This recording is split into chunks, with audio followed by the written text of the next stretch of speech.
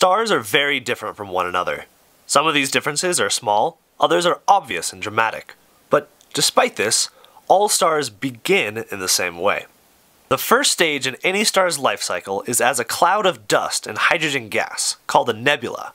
Gravity begins to pull these particles inwards.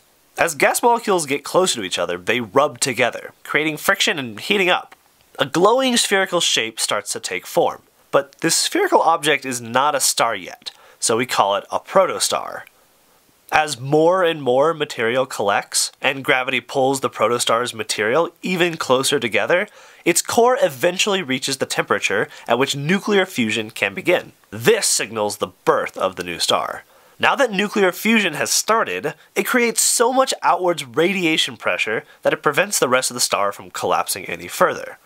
This process marks the beginning of the star's main sequence segment of its life. Main sequence stars have tons of different qualities though. They vary greatly in size, color, temperature, and more. In our next video, we'll talk about the life and death of these stars.